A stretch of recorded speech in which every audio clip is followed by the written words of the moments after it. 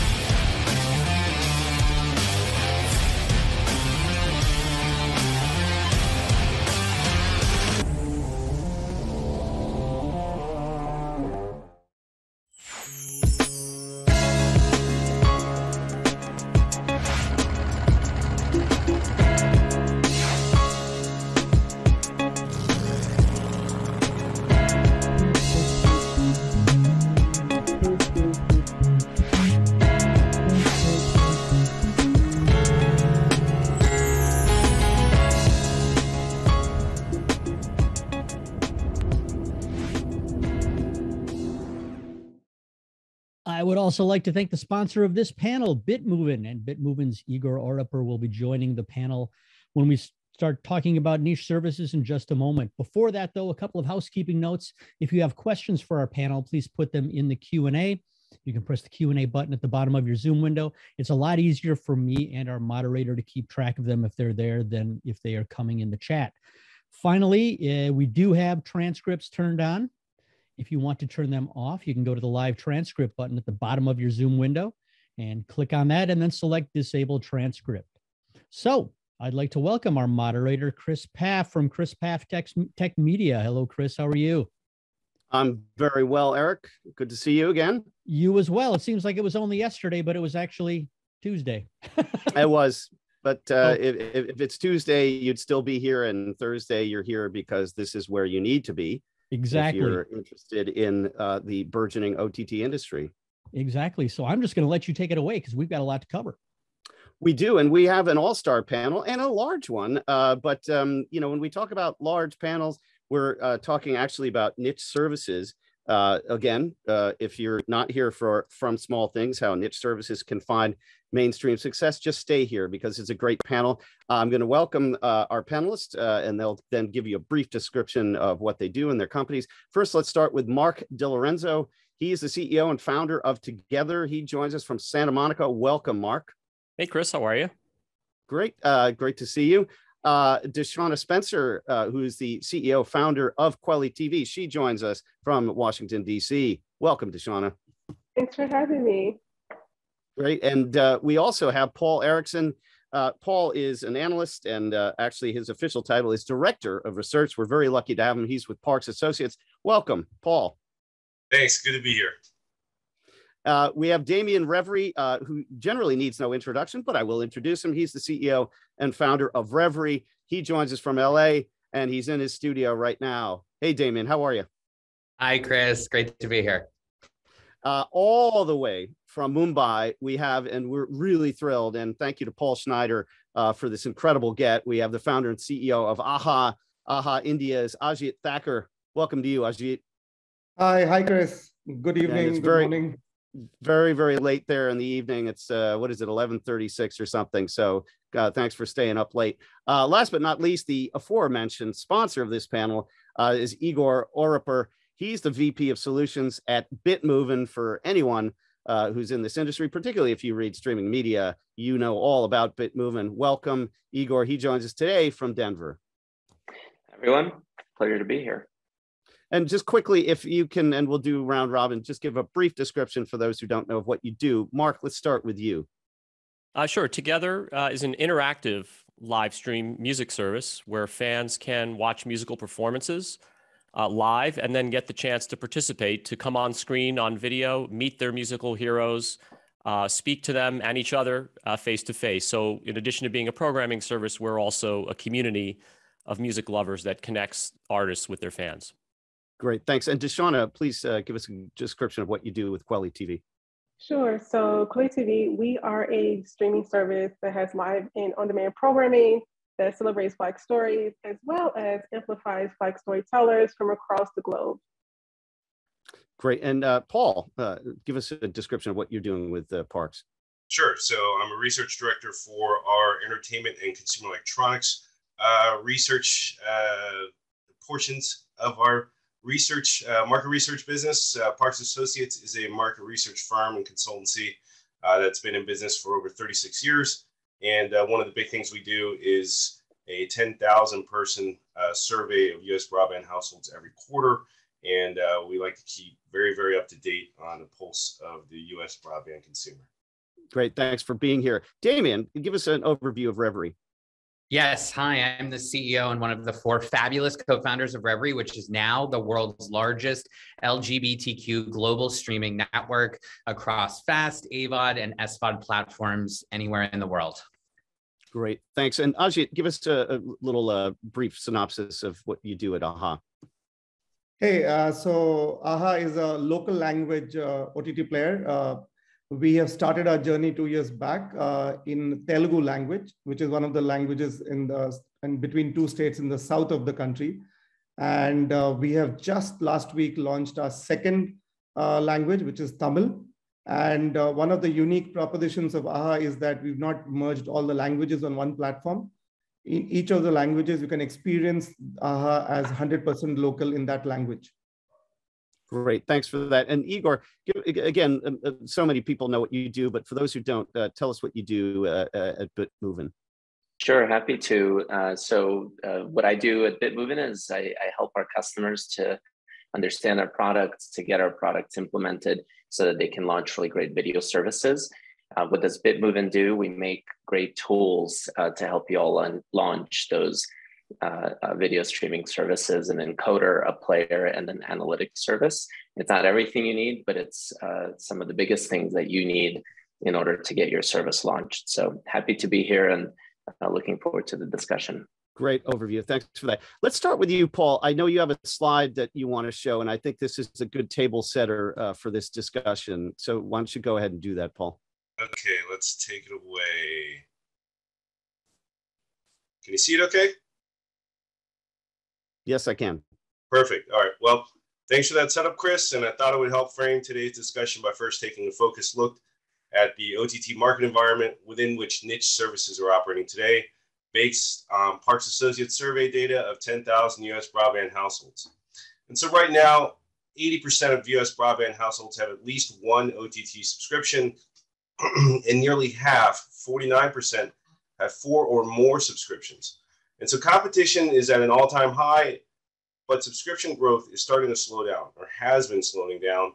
And consumers, they're facing subscription overload, especially as they have a finite amount of time and budget to spend on streaming, particularly as they spend less time at home in this post-pandemic environment. So consumers are getting more intentional and more discriminating in what services are going to be in that stack of must-subscribe services every month. And also the inherent ease of leaving and switching OTT services has churn at an all-time high, 45% in Q3 2021, which is up from only 40% at the same time the prior year in 2020. And so finding ways to keep subscribers engaged and retaining them are as important as ever. And one overarching need felt by a lot of today's consumers is for simplicity. And consumers want to decrease the amount of multiplicity and complication. And one way they're doing so is by leaning into the chances to take advantage of variety, and some iterations of which are delivered via bundling and aggregation. And so to kind of explain this second chart here, you see on the right in this slide, viewers dedicate an average of 70% of their viewing to services with a broad variety of content. And over 1/3 of viewers dedicate over 3/4 of their time to services with varied content. And so the big three OTT services and their closest competitors, they leverage this by featuring a variety of content across genres. Now, niche services can also leverage the same effect, most frequently via bundling deals that deliver a varied combination of content to consumers, or by being included in an aggregation platform such as a vMVPD or FAST service that is similarly delivering a package of variety. And so the takeaway there is having access to variety matters to consumer, whether that's coming via their creation of their own bundle, or that's coming via an aggregation or vMVPD or FAST service. And so increasingly consumers, they're creating their own bundles, as I said. And one thing to note is that the super aggregation that's increasingly the norm in the latest user experiences, for example, Google TV, the latest iterations of Samsung Tizen, LG WebOS, and several others, it brings a content-first experience to the consumer and it attempts to bring together that self-bundling proposition into a less fragmented, unified experience, or that's the hopeful goal. And so the need to dive in and out of individual apps, such as going to a niche content app, is going to decrease. And so super aggregation's hopeful goal, in principle, is to democratize personalization and discovery at the UX level, and niche services potentially can benefit. We will see over the near future how well these streaming platform owners succeed in delivering this vision. So with that brief, fast, and focused overview of the OTT market, I'll hand the baton back to you, Chris. Great. Thanks for that. Really great sort of table setting. And I really appreciate you and your generosity and your team's generosity in sharing that. Let's dive into the first question I have. And I want to address this first to you, Marc. So where's the market for niche OTT long-term? Will 1,000 flowers bloom and turn into 1,000,000 flowers, or will larger entities buy up the niche players? What's your take on that? Yeah, I mean, I think consolidation is inevitable to a certain degree. And I think, for us, I could see that being either horizontal or vertical. Obviously, the format that we have with interactivity works in other niches of music that we don't currently serve. It also works in other content verticals. So those could be ways that we could expand. But equally, a larger player who might want to put together a portfolio of niche channels could see that as a consolidation opportunity. But within our vertical of music, the music ecosystem, we're very focused on this niche of guitar-based music, crossing genres of rock and blues and country.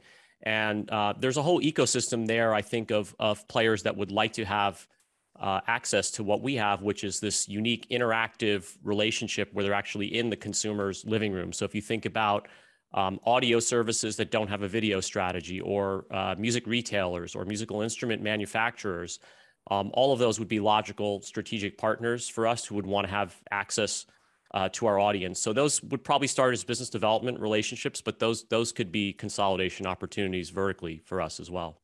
Yeah, DeShuna, how about you? What's your how do you view that in terms of where we are with both the sizing of the market and also the opportunities, whether it's consolidation or just growth in general? That's a good question. It's something I think about quite a bit, right? The big boys are definitely consolidating.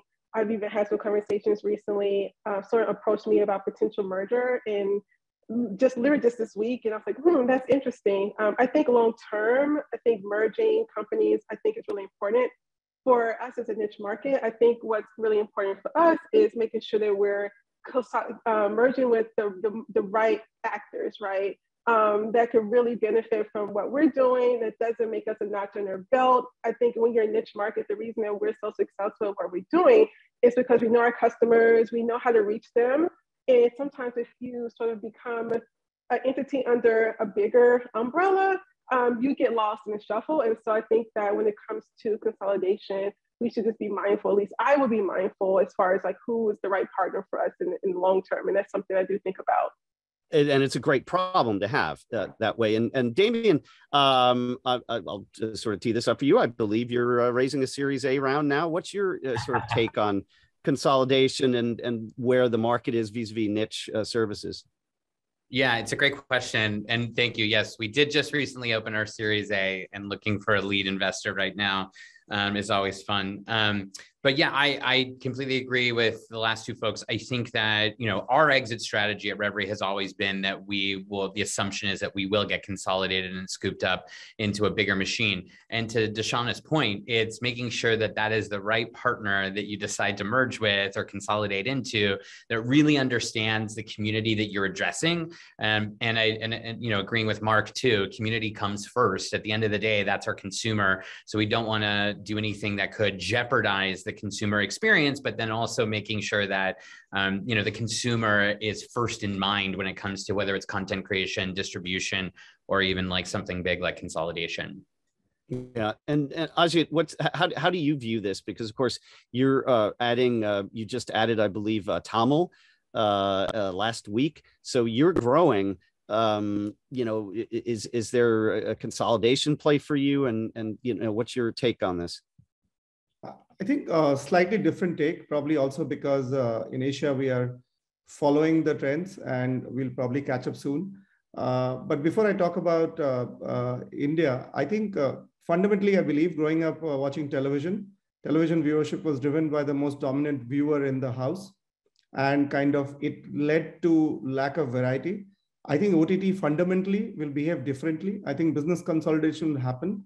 But from a viewer perspective, I think the OTT is such a personalized medium that there will always be demand for very, what we call niche services. In fact, I think an OTT niche is the new mass. And I keep telling this to all the people who asked us, why didn't we do 4 languages together? Coming to India, it's fascinating, Paul. I love the data, and you know, I can see that 3 years from now.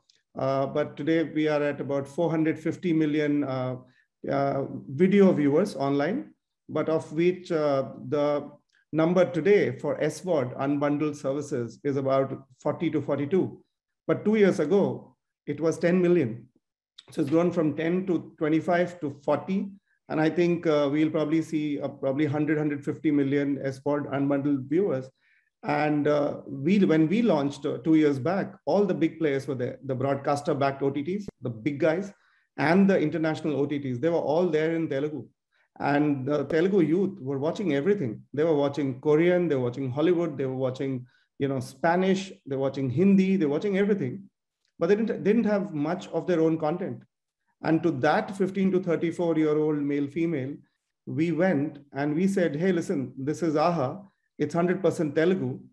And we didn't just go and give them, so all of the platforms were launching about 30 to 40 content pieces in a year, but that was split across 8 languages. So in one language, those kids got 4. We went and gave them 52 shows stroke films in 1 year, 1 every week, only in Telugu. And when we went back to research a year later, they said, yeah, I love that app. They love Netflix and I like that, but AHA is my app. So, yeah. So I think, so we turned a niche into a mass opportunity. And I think the same opportunity exists for music. I'd love to get something like together here with different instruments and so on and so forth. So I think consolidation will happen because business will necessitate that. The big guys will have the budgets to make bigger, better content.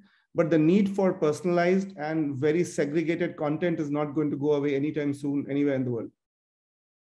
Yeah, and you know, and it's interesting because I look at what you mentioned with respect to the size of the opportunity, and that's independent of any mega hit per se, which gets to my next question. Last year, Matt Creasy of Banijay was quoted in the Hollywood Reporter saying that niche and regional SVOD players such as Acorn TV, Viaplay, and RTL's TV Now are, quote, more vital to us than Netflix, unquote. Do you think that that's where producers and where you might be heading to, the smaller, loyal subscribers of such services, which you actually represent? But Marc, let's start with you on that one. Yeah, I mean, we think of musicians, artists, creators as opposed to producers, but I think the concept is the same. And for those musicians, if they want to be on a video service, there is no equivalent paid service like a Netflix. There's really, you know, just the open platforms like Twitch or like Facebook. And one of the things that our artists actually love about Together is that we're not Twitch and we're not Facebook, because they don't really want to be putting their content out there on those platforms where it doesn't monetize and where they're out there with a lot of, frankly, lower quality content. So there's real value to them in being part of this, sort of very carefully curated, smaller curated offering inside this walled garden, because it's sort of a signal to their fans that this is it's a brand safe environment. They see the other artists who are on there, they want to be a part of that. And also because we are behind a paywall, our audience is a completely troll-free zone. It's a very passionate community of music lovers who really appreciate the artists. So I think for both those reasons, we found that the artists really have gravitated towards us as a smaller niche service, as opposed to something that is more the 800-pound gorilla in the marketplace, for sure. Yeah, and Damian's raised his hand. So Damian, you're extremely well differentiated. Do you find producers coming to you or people who talk to you about maybe launching a subsidiary? What's your take since you've been now, how old is Revry now? Remind me. We're in our 6th year, actually. Wow, I think you're the old man on the block here. I think Kweli's only 5 years old, right? Right, DeShuna? Yeah, right? About 5 years. Together is a year old, and Aha is how old, Ajit? Yes. 2 years. So we have 2 pandemic baby services. We got a 5-year-old, and then we got a bratty 6-year-old. But no, seriously, I mean, because I'm curious now, because you're about to hit another, level here. Yeah. Are producers coming to you? I mean, how does it? What's sort of the temperature on that side? Yeah, so there's one thing I just wanted to touch on that Marc said that is super important for all niche services, and I'm sure even DeShuna will agree with this too. The fact that we are all curated services means a lot, not just to the producers and the content creators, because there's a certain level of like exclusivity or elite, status when you have your content on, I'm sure, any of these services that are walled. But more importantly, ones that are working like us with brands, big brands like McDonald's, Diesel, Lexus, who are constantly influxing us with either branded content, originals, long form, or even just leveraging our ad inventory now across all of our networks that we control. The biggest problem is when you want to target a $1.1 trillion yearly LGBTQ GDP, that's the disposable income of our community coming off the last census in 2020. If you're trying to do that in places like social media, like Facebook, buying paid ads on Facebook or Google, you would be astounded at the amount of trolls, to Marc's point, and the amount of labor it takes to curate those comments. Whereas when you come to one of these differentiated services that is curated and gardened, you actually have direct contact with the exact community that you are trying to hit with a much higher ROI. Yeah, and DeShuna, so do you agree with Damian? Let's get your take here. 110%. So, to the point that, a lot of times we're deleting very racist comments that we receive from people. They see an ad about our service. And one of the things we mention to people is that, yeah, we are a Black streaming service, but we're for everyone. The platform is not going to shut down if someone who doesn't like me, log on. It's not going to, the computer's not going to shut off. So people think that we're segregating ourselves, but like what Damian said, our whole goal is really creating a safe space for our customers where they don't feel like they're watching Black trauma, Black suffering. They know they're getting a carefully curated content on our platform that really displays Black love, and Black excellence. And also they don't have to worry about other people coming in and saying things that is counterintuitive to what our mission is. So Damian's 110% correct. I mean, even the people who do make comments on our platform about films, even if the film is okay, because they know as a creator, and like, well, I don't want to hurt this creator's feelings, but this is my opinion about it. It's a very community-based type of conversation versus, some of the vitriol we see like on Twitter or Facebook. Yeah, but that's interesting because, of course, you've got library content. I'm sure there's talk about originals. And let's go to you, Ajit, because of course, you're in this very, very interesting position where I would think you would get more producers interested in you, whether it's adding a language like Tamil recently, or just the fact that you've seen this massive spike and you, oh, by the way, happen to be in the second most populous country in the world. So. Absolutely. So just to give you perspective, before AHA launched from the Hyderabad, which is where the capital city for the Telugu states is, there would have been maybe 2 or 3 producers who were invited to make content for the big platforms because they all ran out of Mumbai.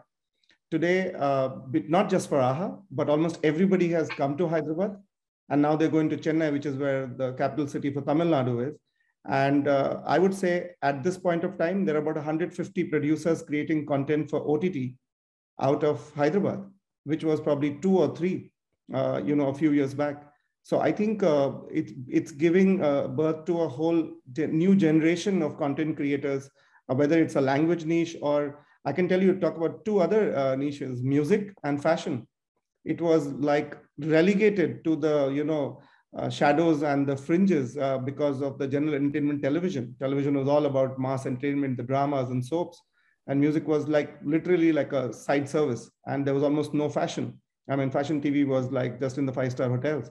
And today, the amount of creators that are there for fashion and music and the way it's growing, it wasn't possible before the what you're calling the niche OTT revolution hit India.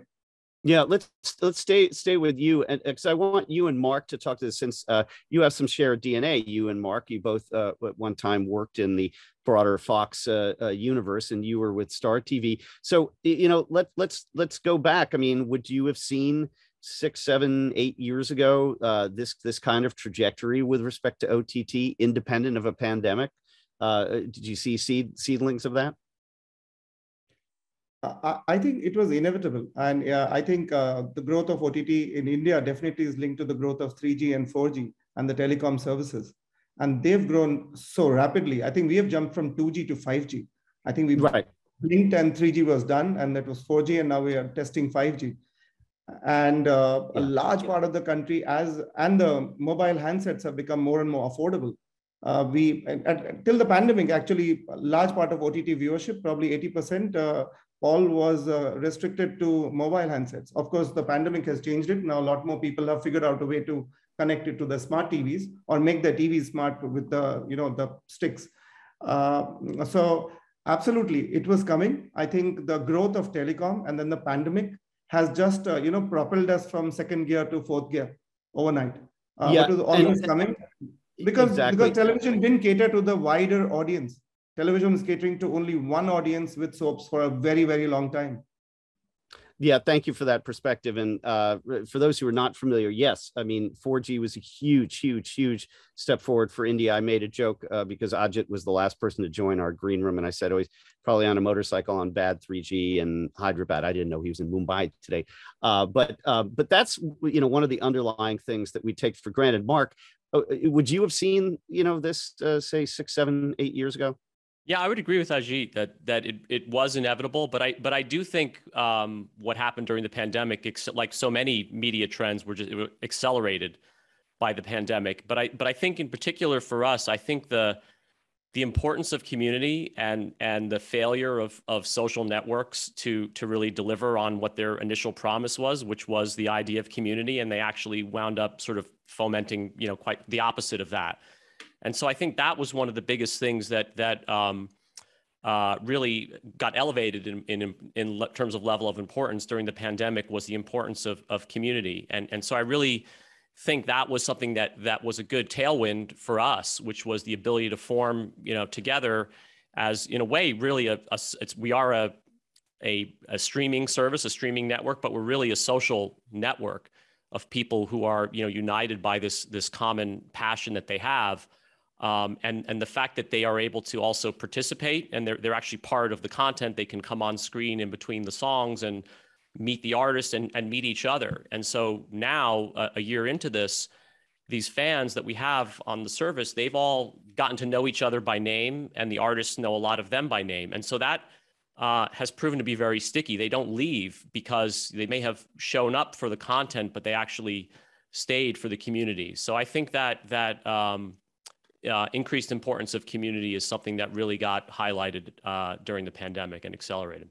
Yeah, Damian, I want you to talk about this and also what you see as the mix for niche content. You've referred in the past to a tribrid model that you have, and I would think that you've seen even in the last year a tremendous growth in community with Revry. Oh, yeah. I mean, especially COVID was an accelerant, I think, for everyone that's on this panel. It shot our business into a whole new spotlight. And also everything going on socially in the last 2 years has created a big groundswell for the need for this content to really be seen and highlighted. And with our leadership profile, you know, we are co-founded by 2 women of color, Leah and LaShawn, and Chris, who's Hispanic. I'm non-binary. So like we represent, and LaShawn's also an Army veteran. So we represent a ton of different communities, just respective of who those, you know, the 4 co-founders and leadership is. And that has really been a big accelerant. Last year, we won McDonald's as a client. And the project that we did was a long form 90-minute variety show. We promised them something like 5 million views. We did 16 million in 60 days organically without anything purchased. Because you had a billboard in Times Square. We had a billboard in Times Square, and McDonald's put the 4 co-founders on that billboard, which was a real treat for me because I've never seen my face so big before. But it was showing their commitment to diversity and inclusion, and especially the LGBTQ community. You know, and I think that this is the big opportunity for brands to dive into niche markets, whether it's kweliTV or Revry TV. We're seeing this grow very rapidly. And the big part of, you know, our service right now is the fast channel market, because essentially they are the new cable operator of the future, and the AVOD market. That's about 90% of our revenue that we're seeing. And we're just focused on scaling that out as fast grows into multiple territories. Yeah, which is really tremendous. And of course, you know, we have a mix here of AVOD and obviously premium SVOD, and we'll talk a bit more about the tech that each of you are using or seeing. But Igor, talk to us about, you know, what you're seeing from your side with Bitmovin, because of course, so much of what's happened in OTT is really enabled by what you're doing, as well as obviously the underlying broadband networks, which knock on wood, have done an incredible job, particularly here in the US during the pandemic. So give us sort of your take from the tech stack side. Sure, yeah, happy to. You know, we've seen a lot of growth, especially in the last couple of years in the niche services, because there's just so many of them, right? They're genre specific. They're promoting communities like you guys are discussing. We see a lot of fitness, a lot of e-learning, e-gaming, right? I mean, there's just all of these things are popping up and they're growing really quickly. And what we've realized is, you know, the tech for OTT streaming, it's pretty hard, and it's getting easier. But, you know, if I go back 15 years ago, right, really, really hard, had a lot of standards. The tool sets were, you know, really limited, and people have these, you know, great ideas about second screen experiences, about, you know, how to run live events, how to curate and surface VOD libraries in, you know, new and interesting ways. And it was really, really hard to do 15 years ago. And then it got a little easier and a little easier, but still there's this barrier of entry because you need to have technical capabilities on staff. And usually that's not the big strength for a lot of these niche services, right? The strength is content, it's curation, it's production. And so, you know, we've been working really hard to make the tech easier, to do self-service signups, to integrate our technology with other tech providers and open source tools, so that, you know, the great ideas can really come to light. And so that's been our mission. I would say that mission has accelerated over the last couple of years, especially through the pandemic, because we have all these new services entering the market, and they're saying, well, we have to launch really quickly. We have to launch across many platforms. We have to launch with all these great features. Help, how do we do that? And so there, you know, I think the tech ecosystem is still pretty small. You know, we talked about consolidation earlier of content services. There's similar consolidation happening for the tools and technology industry that support these content services. So it's getting easier. I'm, you know, really excited to be able to to see niche services come to us and launch product really quickly without having to invest a lot into the technology itself. Yeah, thank you for that overview. And let's talk about the tech that you each of you, particularly on the channel side, have had to use. And Marc, of course, you're using, for those who don't know, WebRTC in a very novel way. What did you have to do to overcome the challenges to make that happen? Yeah, I mean, for music live stream, what we didn't want to do was to just try to create a pale imitation of the concert experience.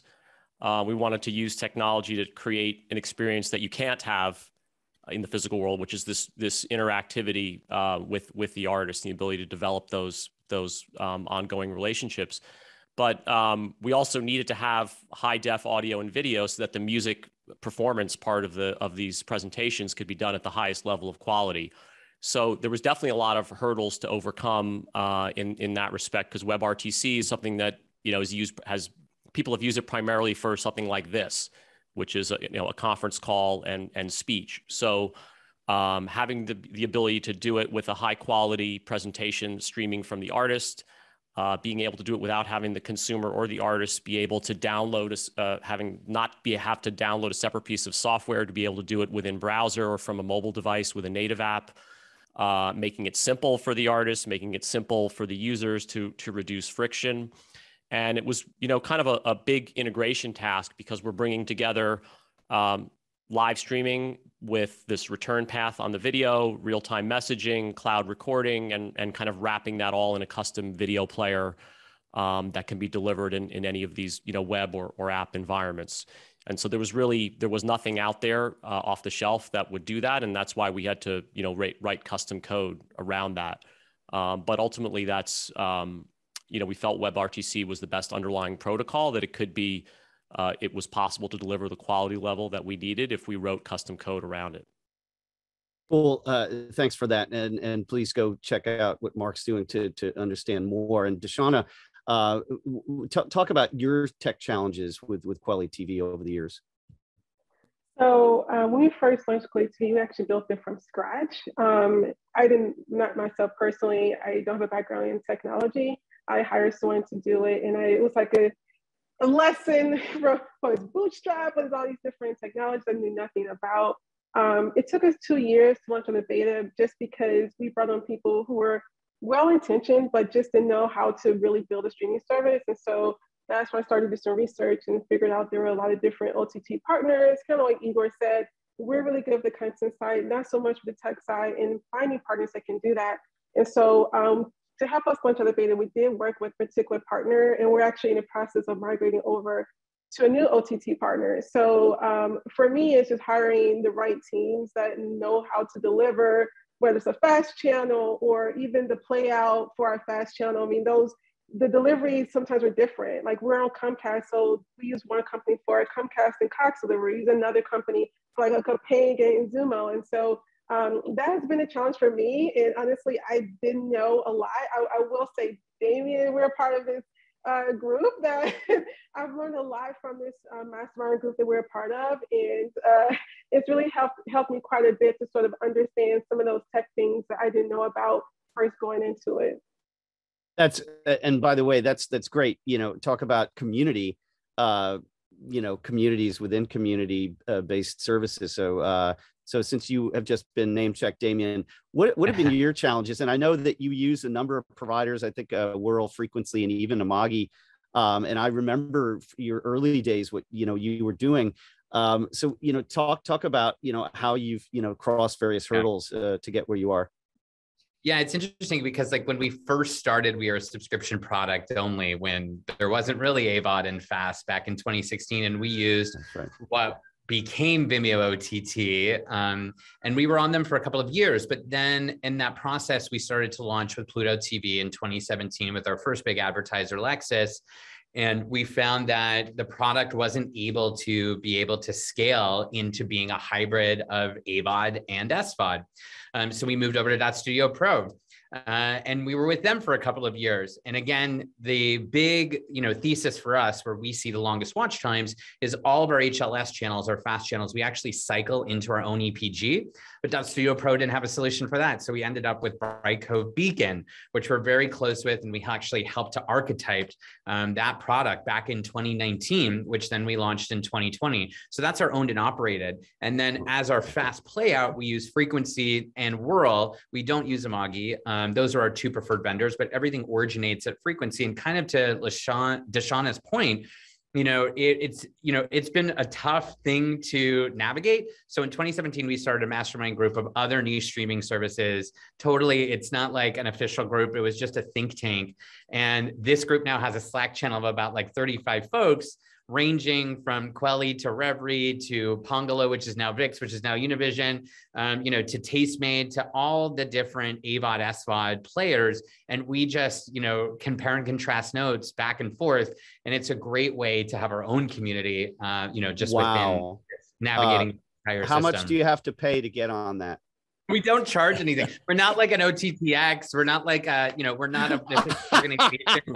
We're like literally, and no shade to them, but like there's two rules to join the group. You have to sign the master NDA. All of the group has to agree to have you in the group, and you can't be competitive to somebody in the group. So then it feels like a safe space for us to exchange information to help each other grow. And everyone I don't think there's a single person in that group who has not accelerated their business in the like 2 or 3 years that we've had this going on. Amazing. And how many years have you been doing this? How many years? Since 2017. We actually started the group in 2017. Wow. I actually was going to like pitch events, and I had friends who were pitching different services and different verticals. And I'm like, we should just get dinner or like go to someone's boardroom and get pizza and beer. That evolved obviously during the pandemic to like a nationwide Zoom group, which we are, still doing. But the Slack channel has been the biggest asset, I think. Amazing. To DeShuna's point. Well, and by the way, and I want to get to Paul in just a second, but I'm going to go to Ajit first. I was going to mention that, of course, Televisa Univision just launched something, I think, yesterday or so. And I think you had alluded to them, Damian. So really, as if we blink, we're going to miss some new channel launching. And I don't mean to say that they are necessarily niche, but Ajit, let's get down to you. What tech challenges have you mentioned? Of course, you alluded to where you've gone. I mean, essentially in India from 2G to 5G, and shout out, I guess, to the Ambani brothers and Jio. But let's talk about your tech challenges. So for us, one of the things was speed was of essence. So we had the option of building on our own tech platform, but that would have taken us 2 to 3 years. And so we partner with a company called First Light, which is an American-Canadian company. These were the guys who actually had set up Quick Play until it was taken over by AT&T, and then they went out again and set up First Light. So they have their own cloud-native platforms, and we're very happy with them. We get the speed and the kind of agility that we need. And I think the challenges remain because in smaller towns and markets, while the connections are there and people are using mobiles, the speeds are not as good. So one of the big things we had to take care of on AHA was to make sure that even if you had low speed bandwidth internet or through your mobiles, it could play. And that's something we managed to achieve. So we're very happy with our partners. And of course, they work with Google and Akamai and all of the others. And I would just add, it's a pretty common use case for a lot of our customers, especially in markets where there are bandwidth restrictions, right? They're always looking to, you still want to present good, high quality content, but the challenges are you have to support this, proliferation of new devices.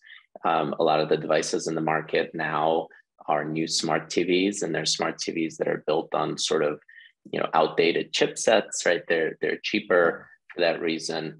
And so you need to really compress video. You have to do a lot more work up front in your content workflow in order to present really good quality, but at low bandwidth, with the low bandwidth constraints to the end users. So we see that a lot in our Asia Pacific markets. We see it a lot in Latin America, really any market that's constrained for bandwidth. Yeah, thanks for that overview. And also, Ajit, thanks for mentioning First Light. I've done some stuff with Paul Pastor in the past, and it's great to hear more about what they're doing there. Paul Erickson, speaking of Paul's, so Antenna released some data that got a lot of attention a couple of weeks ago, when they basically said that they found that 50% of people who subscribe to premium services like a Disney Plus or even Netflix for a hit were basically gone within 6 months. So this incredible churn that's happening. I don't dare say that's an issue at all with niche services, but what's your take on that? And vis-a-vis what Antenna has shown and what we're talking about here on this panel. Well, I would say, from the stat you saw that I presented earlier, it's pretty close to that, right? I mean, except ours is based on people that have left the service in the prior 12 months. And I guess the main takeaway is that it's risen. No matter whose stats you look at, churn has risen compared to a year ago and 2 years ago. And to me, there's two things there. One, churn is always going to be higher with OTT services. So you can't really look at it on the same scale that you look at traditional pay TV's churn level. They really don't compare, because OTT, by its very nature, it's easy to get in and it's easy to get out. And the ease of that is part of what appeals so greatly to every person. And so it's inherently going to carry a higher level of churn. And if you think about it, the faster the competitive velocity, or the higher the competitive velocity, pick your analogy, the higher the churn is going to tweak upward a little bit, right? With better offers, more richer content being showcased, more options, what have you. People are going to experiment. Now with niche services, I think that there's unique opportunity there, because for a lot of people, they wanted to experiment and see if the grass is greener and try out other services. But niche services serve a very specific audience with specific needs, right? They're looking for something that can usually only be served in a focused way by a niche service. So I don't know that the normal rules of churn necessarily apply to a niche service, as you alluded to, Chris. But I do think that in this environment, especially over this next year, 2 years, as people come out of the, let's say, necessitated subscribership to multiple services over the pandemic, watching as much as they could get their hands on. And as some of that kind of falls away, people are going to get pickier about what they buy or what they subscribe to every month. And sure, one of those things is going to be a must-have, a Netflix, it's doorbell going off there, a Netflix, a Prime Video, Hulu, what have you. But then how else are they going to round out that streaming budget every month? Probably they're going to slot in one or two things that they really like, whether that's Tastemade, UFC, Fight Pass, you name it. The great thing about OTT is it enables people to get exactly what they want, to round out something that they can get for themselves and their kids, but they can also serve their own interests. Right, and OTT is going to the dog, so we'll have you go on mute now. Thank you for that. All right. Totally. So that's a good pivot to my next question, which is what's the path to profitability for niche content channels today? Do we see a greater margin than mainstream channels might have? Marc, let's start with you on that. Yeah, I mean, I think that, for us, it was really the biggest cost was creating this curated content offering. Because again, it's, we have a social network. That's the most important thing is the artists, the musicians coming onto the channel. That's what makes the interactivity valuable and desirable. And so that's how we solved that problem, was by paying the artists, a fair wage, even a generous wage, as opposed to doing something that was usage-based or rev share, which is what a Spotify has done, but it frankly, I think, undervalues the contribution of the creators, and that isn't really what we were about, even though it creates equity value. So that was really, the most significant cost that we had was sort of a subsidy, if you will, the way Netflix paid to get high quality content on their service initially. But I do think the good news is that none of the services on this seminar are competing for, blockbuster content, and we're not competing with each other for content at all because we're in different niches. But we don't need blockbuster or superstar content. We need high quality content from well-known artists with substantial followings. Our artists have followings collectively that are in the millions and millions of users. And again, the community aspect, the context around that content is important for us because we're not competing solely on the basis of the content, but also the context and community. So I do think, once we hit break even, we have a lot of operating leverage, and our margins will be way better than one of these services that are hitting each other over the head in the streaming wars. Yeah, exactly. And Damian, what's your take on that? Yeah, so for us, I'm not aware of what the margins are for the mainstream, but we're typically averaging anywhere between a 35 and 50% margin overall. So we're doing pretty good. I'd like to think those are decent margins. Anything over 30% is a decent margin. And a lot of that, I think, is due to the fact that, again, there's only one place for our consumer from a B2B side is the advertiser. There's only one place for an advertiser to hit this audience at scale. We own the largest amount of video ad inventory, period, globally for LGBTQ consumers. And that's why we're servicing folks like McDonald's and Diesel and Lexus.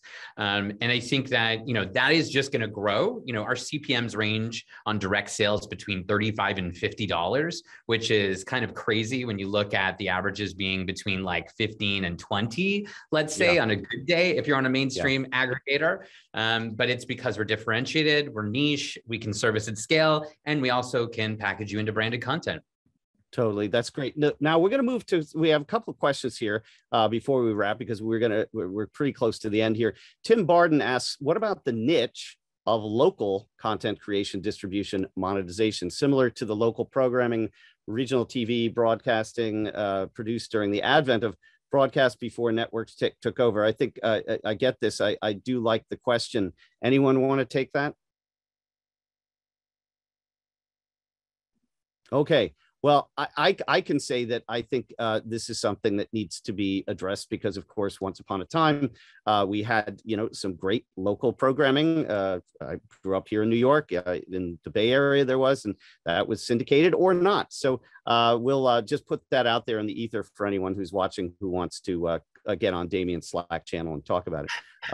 Well, Chris, to answer that question, actually, there already is local programming. Sinclair aggregated all of the local news channels into the Pure product. Numo's doing that with Comcast. We're already starting to see that happen. Now, if you're talking about like your local PBS station, that is something totally different. I think, maybe, but I think there's something slightly different. The idea of having, whether it was a local children's show or something that was even, an episodic or something that's more docu specific. So Tim Barden, that we'll put a pin in that one because it's a good question. But now Ken Silverman has one for Ajit. Can Ajit please speak a bit more about the content that AHA provides and plans for expansion outside of India? What do you think, Ajit? Interesting question. We're right in the middle of it, and I was going to connect that to the monetization question. So I'll just quickly get to that. So I think pretty much like Damian and Marc were talking about, I think our ability to on subscriptions to get to what the mainstream players are charging for just one language is limited, and subscriptions will never cover our costs. And we're in the middle of brainstorming on what more can we do. We know that SVOD is just 10% of the total base of people watching video content. So we are definitely looking at advertising and giving a lower cost version of the service where we put ads. We are looking at exactly like your McDonald's partnerships. We've got brands coming to us saying the way we uniquely engage with this language audience. So we've got we're right now doing 2 nonfiction shows where we have 4 to 5 brands without any ads who are paying for advertiser funded programming in that module. And the third one is that the footprint of, to come back to the question you asked, the footprint of each one of the languages around the world is significant. And their ability to pay for this group of NRIs in Telugu and Tamil is also higher than the average Telugu in India. And we started a pilot last year in the US where we took AHA to the US Telugu NRI market. And we've seen significant, so just to give you a sense of the numbers, there are about 120,000 households with Telugu speaking households in the US. And we started really marketing to them and building a community connect with them. And as of today, we have about 80,000 subscribers coming just from the US Telugu community. That's great. With Tamil, which is more spread over Southeast Asia and Middle East. we intend to go there. And we're not stopping at just marketing to them. We are trying to build community connects. We are taking live concerts of their favorite, musicians and actors there. And we've just made our first content, which was completely shot, produced, actors all from America. And it was called The American Dream, which we premiered on New Year's Eve. So thank you for the question. It's something that we're looking at. This is, for those who couldn't make this panel, it will be on demand. Please tell them to watch Ajit's answer if you're interested in what AHA is doing. We've got a wrap, so I'm sorry to say, but this has been amazing. So just quickly, thanks again to Damian Pelliccione from Revry, Marc DiLorenzo from Together, DeShuna Spencer from kweliTV, Paul Erickson and his dog from Parks Associates, our sponsor Igor Oreper from Bitmovin, and of course, Ajit Thakur from AHA. And back to you, Eric Schumacher Rasmussen. And thank you so much, Chris Pfaff. That was terrific, as always, when Chris moderates a panel and when we get a bunch like this together. I'm looking forward to seeing Chris and Damian for sure in Boston. I hope a couple or more of you for Streaming Media East. And our next panel, oh, I have to give away an Amazon gift card, don't I? I have to spin the wheel and come up Jeff Torgerson. Jeff Torgerson, you have won the Amazon gift card. Watch out for an email about that. We will be back in just over 30 minutes when we talk about measurement, data, analytics, measuring what counts for OTT delivery. Thanks, everyone. Thank you. Thank you. Thank you.